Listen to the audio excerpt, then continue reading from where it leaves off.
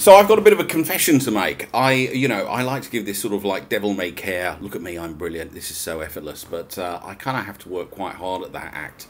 And one of the things I'm a bit of a junkie for, to say the least, is high performance technology. I mean, I've just inhaled books by Tim Ferriss, and I've been a fan of Anthony Robbins since forever. I love Jocko Willink, my terrestrial higher power, the discipline, discipline equals freedom guy. Way back to people like Stephen Covey, 7 Habits of Highly Effective People. Doing all these, I mean, having discipline and sort of like using personal transformation technology has been a lot easier since I've been in recovery. It was a bit of a joke when I tried it in active addiction, but it's something I've always had an interest in, and someone whose opinion I trust and respect a lot advised me to have a look at a book by a guy called Brendon Bouchard, Bouchard. If you go to brendonwithano.com, and I looked at this guy and I was like, oh, because he kind of like, he looks like to high performance coaching what Joel Osteen is to Christianity. I mean, if you were going to cast someone with a sort of like, if you were going to cast someone, he kind of looks like the guy you'd cast. But I started listening to him, and the guy's really good. And I bought his book, went online, did some of his assessment, and his whole thing, and I'm only like halfway through the first chapter, but it's all about habits. And again, that resonated with me, because I remember reading the 7 Habits of Highly Effective People, which is still an absolute classic. And that guy said the same thing. It's, to be a success in life, it's not about who you are, the talent you've got, the connections that you've got. It's about what you do. It's really about what you do, and what you do on a consistent basis. And what you do on a consistent basis is a habit.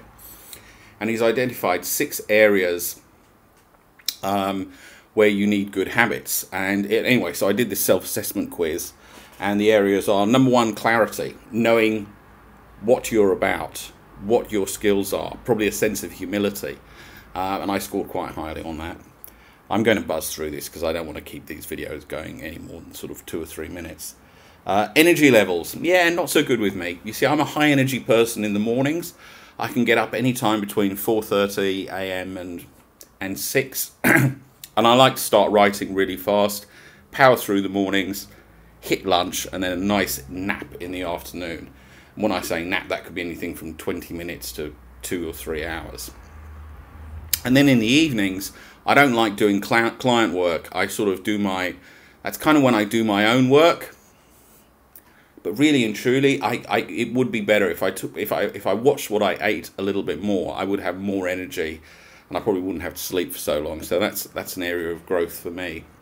Then he talks about necessity, which is an interesting thing, which is, the idea of having a sense of what's really important in your life, and why you do the things that you do, making sure that you've got clear values. And I did quite well with that.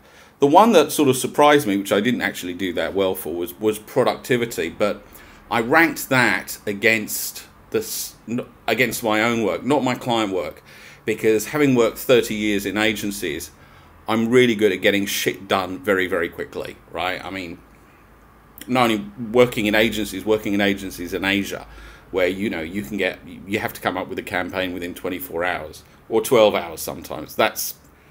Trust me, I remember in Hong Kong, we got a brief at midnight for a campaign for Hong Kong Telecom, which had to be presented at 9 o'clock the next morning. So obviously that's an extreme case, but you had to make rabbits come out of hats pretty quickly, and I've got good at doing that. So when I've got a treatment, I can get my head straight into it, and I can be real hyper focused and power through it quickly. But when it's my own work, when I don't have a deadline, that's when, it's the old thing, sort of like work expands according to the time there is to accomplish it. Then there's influence, which is good. It's the people you know. It's where you are in your industry. It's your standing. It's where you are in the dominance hierarchy. And I did well with that. 30 years, connections. I travel a lot. I've got great contacts. I've got a very powerful network. And one other one is courage, which is an interesting one.